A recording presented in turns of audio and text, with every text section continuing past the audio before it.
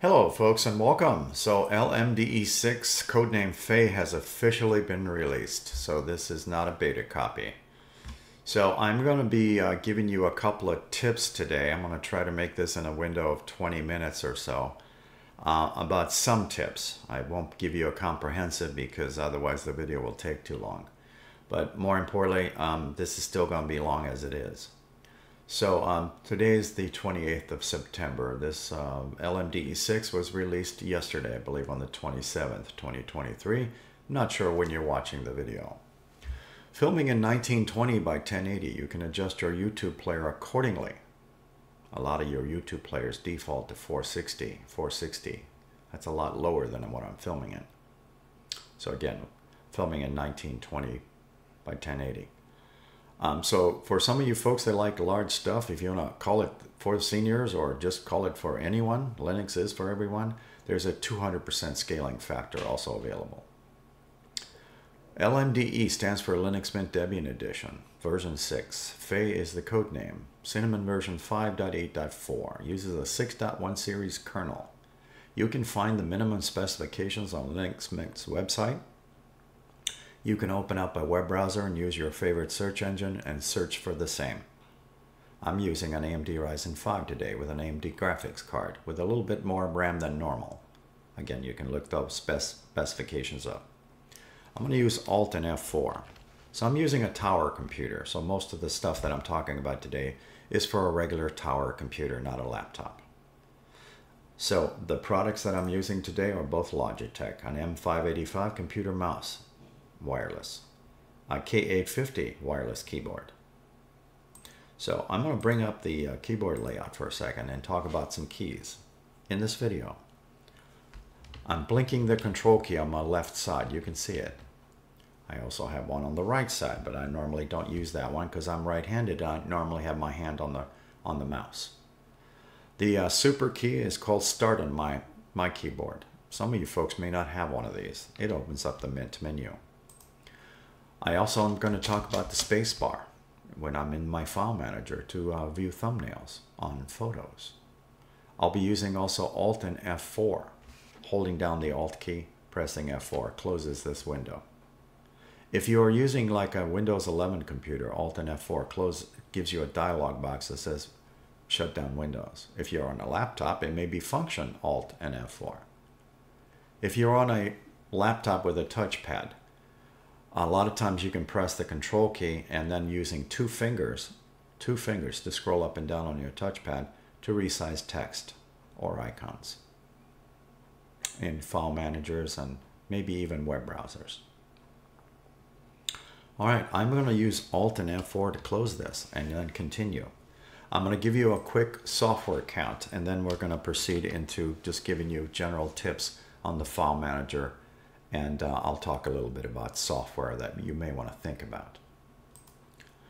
Or I'll do it out of order. How's that? I'm just free floating this today. If you're a current subscriber, I will probably be showing you a couple of new tips today. If you are a non-subscriber or have never seen my videos, I do encourage that you subscribe. I have over 200 on my current channel. I've been doing this for several years. So in either case, I'm going to show you a couple of different ways to resize this box. So my current subscribers have seen me do this before. So the reason I'm using this yellow mouse pointer instead of the standard one, which is when I just point to the standard one, which is this one, I'm using that for a reason because it's nice and yellow and it has that feature. I'm pointing to, the tip of the pointer is pointing to a line. That line represents the top of the box or the window. Your pointer tip has to be below this to do what I'm about to do. Click and hold and push it to the top and then double click to go full screen. And then click and hold and pull it down to resize the box. You can also right click and resize if you like. You can also grab the corner and resize. You can also double click. Does it matter? You noticed I'm not clicking any icons. No, I'm not. I can click and drag it here and pull it down from here. I can click and drag it here and pull it down from there. I can double click over here and double click over here. Or you can do it the old-fashioned way. 65,079 packages are available in Synaptic Package Manager. You can install software here. Synaptic does not contain Flatpak software. Where's this stuff coming from? It's coming from Mint and Debian. LMDE 5 and LMDE 6, which is this version, is Debian based and also Linux Mint based. But LMDE stands for Linux Mint Debian based. Okay, so that's where that stuff is coming from. Installing stuff, mark, and usually you get more goodies, and then you mark that, and then you hit apply. You can also do searches. Some things have screenshots, some things not so much. All right, I can also close this window by hitting Control Q. I can also use Alt and F4 or hit the conventional X. I'm going to use Alt and F4. If you're a brand new user of Mint, Linux Mint Debian Edition, the Linux Mint 21.2 also has the same software manager. This is called Mint Install 8.2.8. Another name for that is Software Manager. This is all point and click, same deal. Pull it out, double click it, pull it down for resizing, or you can just do that and leave it. All right, so we have a search field here. We have, I'm going to make this slightly larger for you if you like. We have categories, and you'll see lots of references to flathub.org. Unlike Synaptic, this also contains Flatpak software. That's in addition to that number that I showed you. So I'll click this VLC for a second. Some people like VLCs also, even on their mobile devices. Now, Flatpak software in general, which comes from flathub.org, and a lot of other Linux distros also use this website, they can be pretty hefty on your drive. If you're concerned about disk space, you may want to look at that reference number. VLC also has a system package, different screenshot. It's a little less footprint on your drive. But again, sometimes it has to do with version numbers. So let me give you an example of something like that. So LibreOffice is installed. Here's Writer. And the version is currently at 7.4.7.2. This will not save it in the Microsoft equivalent. It's called 20.10 Office 365. If you're interested in something like that, then type in the word Libre and then click this one that says FlatHub on it. This is 7.6, the latest version, as of last week, I think, or maybe it was this week. This will allow you to save if you download and install this. But again, take a look at the footprint. This will allow you to save it in that 2010 format. All right, that's one example. Also, in your office area, you do not have a dictionary. So you may want to think about this. Go back to the main screen and type in DICT. Now here's the GNOME dictionary as one example you can install.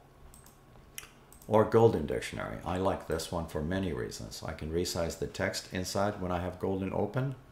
It also minimizes to the panel after you open it, so you can copy and paste words later. You can also copy images off of here. The text is also resizable this way or my way. I'll show you my way when I get into the file manager. So there's lots of software to think about. Another one too is in your graphics area, you don't have anything that's the equivalency of Photoshop. So I'm going to show you something that's real simple that I use almost every day. That's called GIMP, and it comes in two flavors. This standard system package. The screenshot may be in a foreign language, and don't let that deter you. It's whatever language packs you have installed.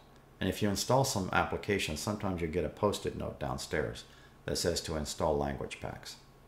This also comes in a Flatpak version, different screenshot. So in this one, it has the English screenshot. The other one did not.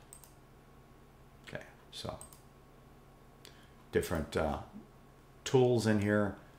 You can resize images. You can convert a PNG to a JPEG. Yeah, I create thumbnails using this thing. All my thumbnails on my YouTube site, those 200 plus videos, were all done with GIMP. It's a funny name though, GNU Image Manipulation Program. Very nice tool though. When you have it installed, it also has help files, especially when you're new. That comes in handy. It's also got some extra toys that you can install. So we have all kinds of things to think about. We have games. You're into games, whatever it might be, you know. Want to resize this on the fly, you want to operate in the smaller mode, that's all up to you. Want to click on a game, hit the install key. You know, a lot of things that's not everybody's cup of tea, but more importantly, you got a lot of choices. Hamburger menu. So this is meant to install 8.2.8. And you can also use terminal to install software.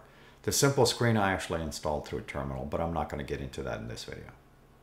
Okay, that's how I installed that software.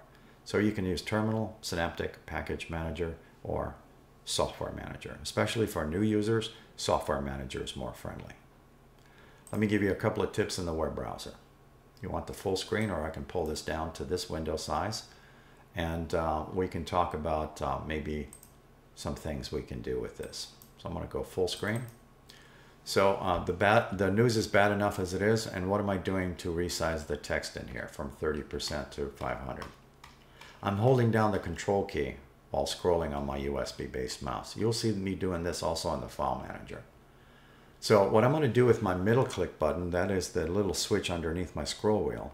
So this is, now I'm scrolling in this resized 90%. That's probably too small for my screen. So I'll probably like the 150.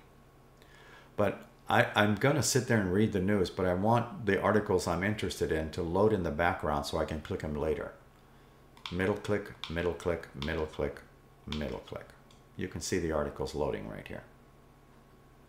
So a lot of folks are aiming for that little small square to close the tab. You know, you misclicked, you went like that. And you're going, I'm trying to close that. And then you click the one next to it. Well, I'm going to show you a trick where you can use the whole surface area here, using your middle click button, not your regular click. I'm going to middle click these tabs to close them. Middle click, middle click. You noticed I'm nowhere near that X. Middle click, middle click. What would you think if I middle click this one? Yes, it does the same thing as closing the browser. Does this work in other web browsers? Yes. In Chromium, you get the reduction of 25% to 500. Middle click still works the same. File manager time. Click and hold, right? So again, that line at the top, click and hold, double click, full screen. Pull down, resized. Right click, resize. Click the standard way.